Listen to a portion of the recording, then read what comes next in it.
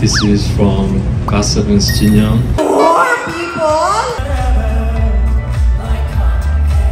Our best MC! Oh, thank you so much! 사랑해요 mahal 보고 싶어 aking sinta 안아줘 뽀뽀해줘 Annyeonghaseyo Chigu, Mr. Rank. Ma'am, thank you guys again for joining me sa pagbabalik ko sa YouTube. It's been a few months, but I am back here because today is a very special day. I am hosting the Got7 Jinyoung in Manila fan meeting, fan concert actually.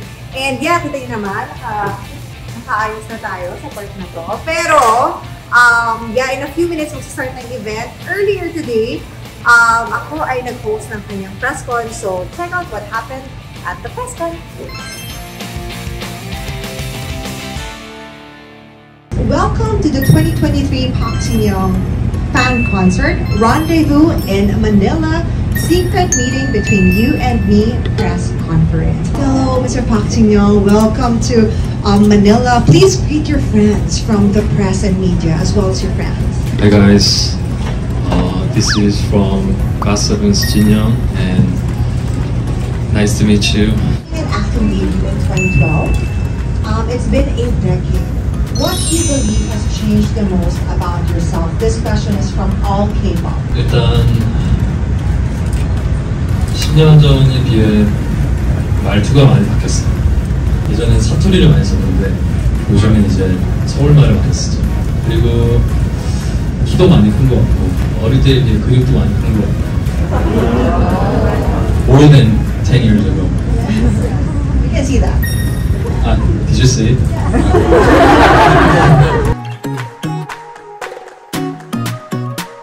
Do you have any message for your fans? 우리 필리핀 아가씨분들 꽤 오랫동안 못 왔는데도 이렇게 많이 기다려주셔서 감사드리고 몇 년 동안 못 왔던 그만큼 오늘 새로운 모습으로 팬들께 같이 소통하고 싶습니다.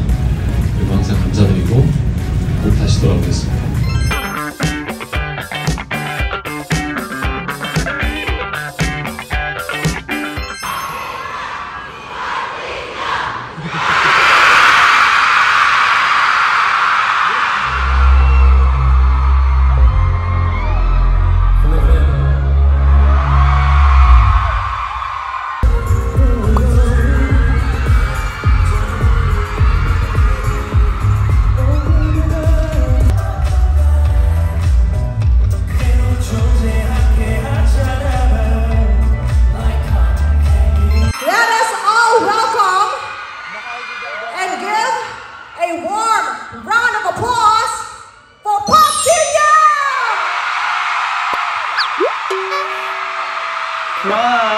Surprise!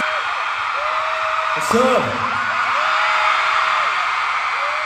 We are so happy because the venue is full of excitement and loud cheers. Isa pa ang loud cheer dyan? Louder! Thank you. So Jinyoung, hello, how are you? You visited the Philippines again after 4 years, after your 2019 tour. Taas ang kamay ng mga nagpunta ng 2019. So palakpakan naman natin si Mr. Got7 Jinyoung for coming back here to Manila. Jinyoung, you have so many Filipino fans. How do you feel? I'm so happy that you guys are coming today. And, honestly, I'm so shy about speaking in English. Don't be. And I miss you so much. I think the other members too. So, enjoy tonight. Thank you. So, kamusta ka naman sa mga panahon na ito? Ano ang mga pinagkakaabalahan mo?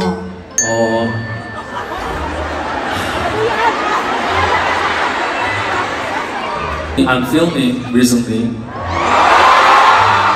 drama called Witch.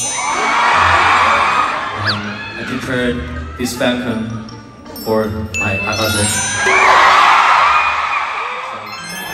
Oh, tell us what it is about first. 뭐요? 아 이거는 그 자석이에요. 자석. Seat. Seat number. I choose 4 people. 4 people? 4 people? Wow. I wanna take a photo with Wow!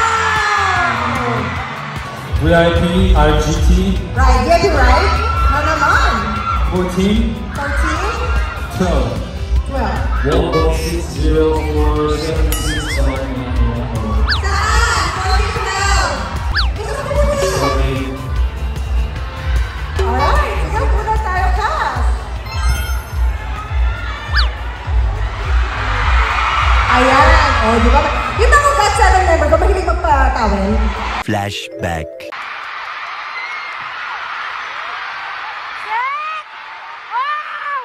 Ay, pala nag-mistake din ako.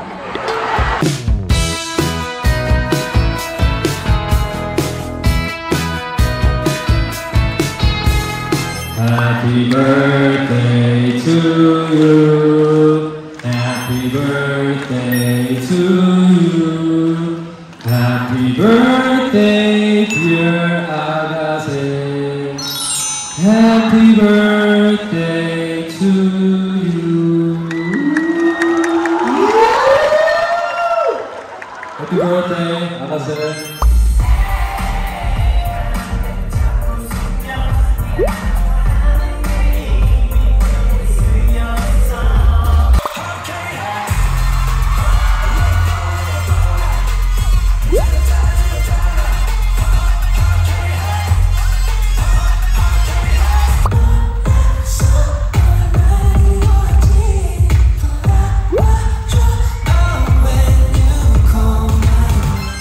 As you can see kanina when he was performing, it was a time na talagang nagsha-shine siya, di ba?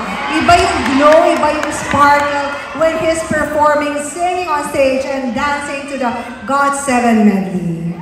So I also hope that this moment, it was the most beautiful and happiest time of your life for Jinyoung and of course for the Agase here in the venue. And of course, maraming salamat. I hope you're enjoying this day, guys.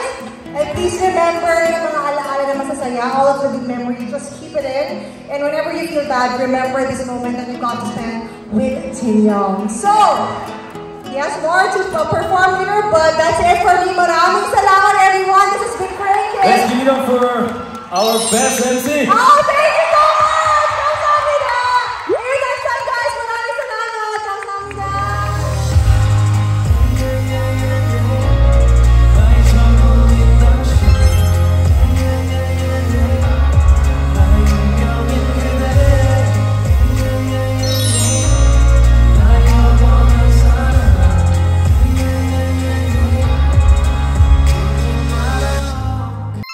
So, katatapos lang ng event and I am here at our dressing room with Chuara. She is the amazing translator of Pak Jinyoung on stage. How does it feel? Well, this was a very calm, very well-prepared event. So I'm very happy to be part of it. And to be on the stage, of course, always very nervous. Ang galing niya mag-Filipino. Kasi ang lalalim ng mga words, di ba? Parang ano, kahit nga kung hindi na ako gumagamit, naghahanda, alam yung mga ganyan. Even I don't even use those words, but I just wanted to commend and like congratulate Ara for doing a great job. And I know that this won't be our last para partnership on stage. Because we were also together ng Kim Son Ho. Yeah. So, ang galing din niya doon. And of course, here's to more projects together. Yay! Congratulations! Congratulations! Anong comment mo sa ating event?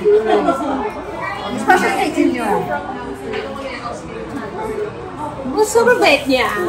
And then second, I think a lot of Agases fell in love with him over again tonight.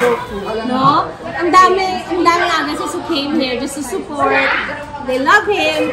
Pero now, they all went home super duper loving him. Pero yes, of course, always support pop shows. Kasi kita nyo naman, iba talagang passion at dedication ng pop team at Ninang Reina. What an amazing event. Meron na naman tayo ilalagay sa core memory space natin. Iba ang Jinyoung nyo. Iba siya. As in, iba siya magbigay ng love, iba siya magbigay ng energy pabalik. And also, nung nag-picture kami backstage, niyakap niya ako. Nagpasalamat siya. Grabe. Medyo na-overwhelm ako sa part na yun. So, thank you very much. Of course, to Happy, to Pop, to the Agases, and of course, Got7 Jinyoung for an amazing Fancon. And I really hope na nag-enjoy ang mga attendees sa event, and I also hope na yung mga hindi naka-attend nanood ng vlog na to, somehow you'll get a glimpse of what happened during the event. And I'm just really thankful na hanggang ngayon may viewers pa rin tayo after what, like 3 years. And I'm just really happy to be able to do content again because it's really my life. And thank you for watching. You guys know what to do. Subscribe, follow, like, and share, comment, and I'll see you guys again next week. Live your best life and manifest your greatest and biggest dreams like I did today. Thank you so much. Love you. Bye.